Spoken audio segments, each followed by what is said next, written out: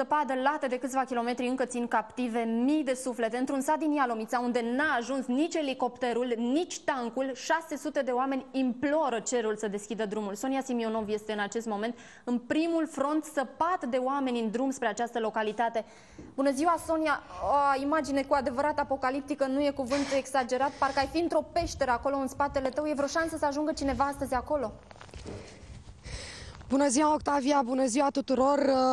Aici nu este o zi bună, așa cum am salutat eu. Aici este un vânt de peste 30-40 de kilometri la oră. Mie mi-este foarte greu să țin ochii deschiși în acest moment. Suntem în satul Axintele, în apropiere de ceea ce spuneai tu, de satul Horia, unde 680 de suflete așteaptă în continuare ca cineva să-i ajute. De 7 zile așteaptă în zadar, pentru că, iată, și astăzi, la fel ca și ieri, acolo s-au blocat câteva freze și câteva vole și nu reușește nimeni să ajungă. Noi acum ne aflăm la o casa unui bătrân de 86 de ani. Aș vrea să vă arăt cum trăiește acest om de 7 zile.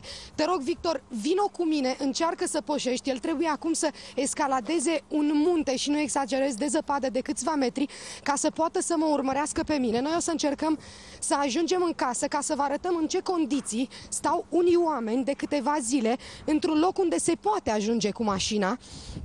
Trebuie să coborâm o scară improvizată. Colegului meu este foarte greu să vină acum după mine și mie mi-este greu să cobor.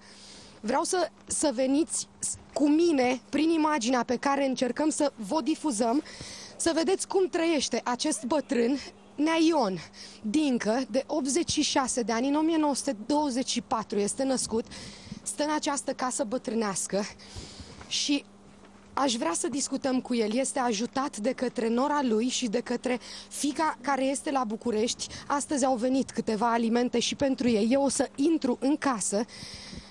Domnul Ion, da. Cum vă este? Ce ai spus? Cum vă este aici? Cum stați? Aici foarte bine stau. Căldură am. Văd că sunteți și un pic... Nu pot să merg pe zăpadă, nu pot să... Casa am fost dat vineri, joi sau vineri. Da. Trecută. Cine vă ajută, domnul Ion? Cine vă ajută? Băiatul. Băiatul. Ați ieșit în ultimele 7 zile din casă? Nu, mai mult, 10 zile, 11 zile. Sunteți pur și simplu îngropat în zăpadă. Aveți ce mânca? Avem ce mânca, nu avem ce... Ce zici? Vedeți și dumneavoastră, vă arată și colegul meu acum, are lemne aici în casă, ați văzut puțin mai devreme, este destul de greu și pentru noi să stăm aici. Eu între timp o să vorbesc cu nora care îl ajută. Doamnă, veniți puțin cu mine afară, vă rog frumos, acolo unde colegul meu poate să stea. Spuneți-mi cum îl ajutați pe acest om și de ce nu-l luați de aici? Cu mâncare, nu se poate să-l mai luăm acum, nu avem cu ce-l scoate.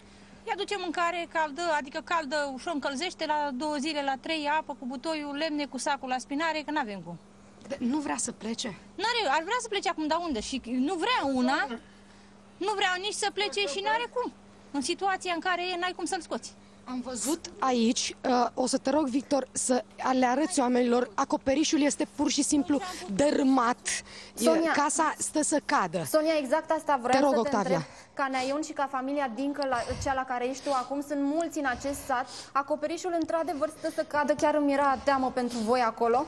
Spune-mi, te rog, cum au trăit oamenii ăștia noaptea trecută și cum le trăiesc pe următoarele? Uite, chiar, Octavia, o să o întreb pe doamna Constantina, care este nora lui, pentru că ea a fost aici zilele astea și l-a ajutat pe acest om. Cum a trecut dânsul de noaptea trecută? A fost o noapte destul de grea.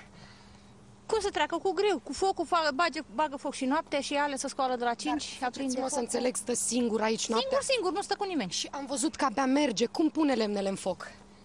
Cu ajutorul Dumnezeu pe deasupra, pe dădura de deasupra și le bagă câte unul, câte două, că n-are cum.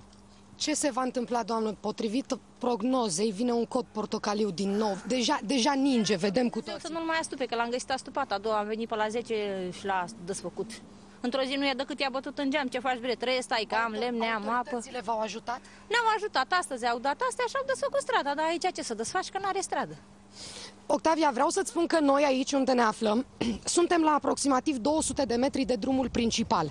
Drumul principal este undeva în partea aceea, sunt 200 de metri de coline, pur și simplu, coline de zăpadă pe care trebuie să mergi și eu m-am afundat chiar și până la jumătatea picioarelor pentru a putea să ajung la această casă unde oamenii mi-au spus că sunt probleme. Cred că vezi și tu și cred că vede toată lumea care sunt de fapt problemele aici. Vă mai arăt încă o dată, acest acoperiș deja a căzut pe jumătate. Este foarte periculos să stai înăuntru. Nea Ion se pare că nu vrea să plece. Spune că dacă pleacă, aceasta e casa lui dintotdeauna și nu vrea să o părăsească. Este legat, sufletește de ea. Oamenii aceștia, atât nora lui, cât și copiii lui, îl ajută atât cât pot. Chiar și primăria a venit cu ajutoare. Au fost și jandarmii, au fost și pompierii, dar din păcate, mai mult decât atât, împotriva naturii, nu se poate pune nimeni. Mulțumesc, Sonia, aveți grijă de voi.